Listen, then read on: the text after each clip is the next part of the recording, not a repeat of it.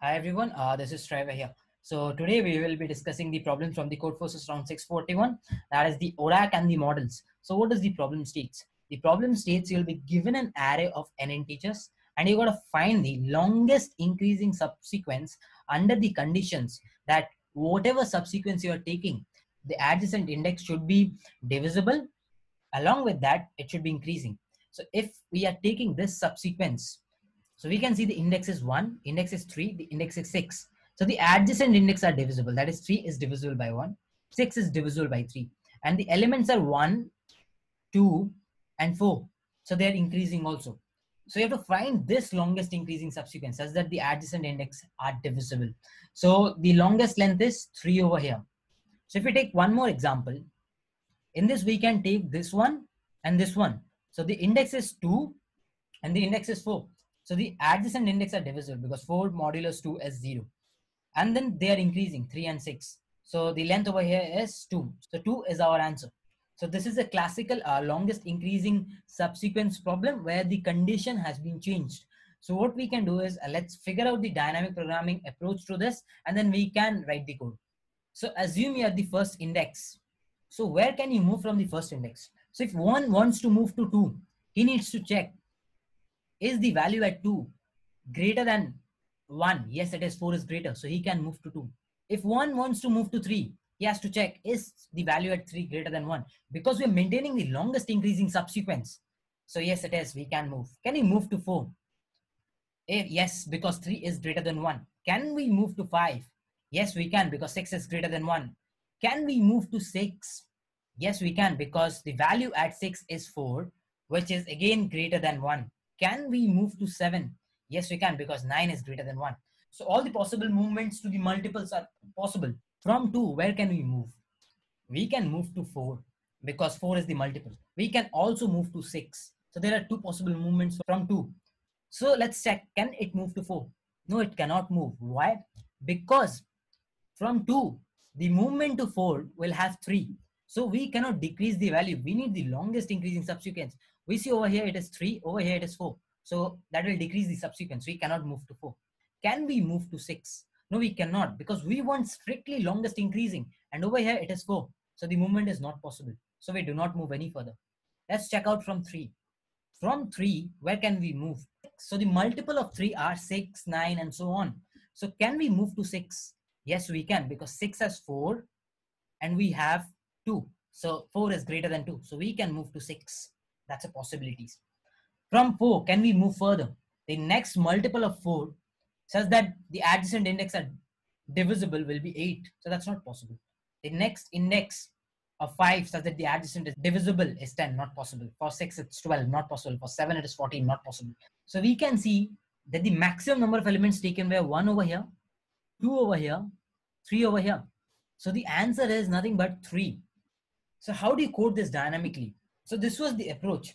Now we need to figure out how can we convert this into recursive code. And once you have done this, and you know how do you convert recursive code to memoization. If you do not know, get into the description, watch the link of the video, come back and start again. So if you're standing at any given index, you know you're moving to 2 into index, 3 into index, 4 into index, and so on till it is less than equal to n. That is what you are doing, right? For 3, you move to 6. You would have moved to 9 if there was an index. And when you're moving, you just need to check if that movement is possible. And from here, again, you move to its multiple. So this is how you can write the recursive code. So till when will you move? Till it does not exceed n, because that is the maximum index you can move. So since you're trying all the possible combination of subsequences, what is the complexity? The complexity will be exponential, that is 2 to the power n. And if you check out the value of n, that is at a maximum of 10 to the power 5. So 2 to the power 10 to the power 5 will bust your machine out. So that's not practical. So you got to do better. So let's first write the recursive code, then we can think about it. So initially I've taken the n and a globally so that it's accessible to every other function part. For the moment, do not concentrate on the DP array. I run the loop for the test cases. I take the array as the input. I know the minimum answer of the subsequence is 1 itself, because even if I do not form a proper subsequence, the minimum answer can be 1, the element itself. So the maximum is 1. And after that, I run a loop from 1 to n. So what I do is I take the number itself. That means I'm taking him 1.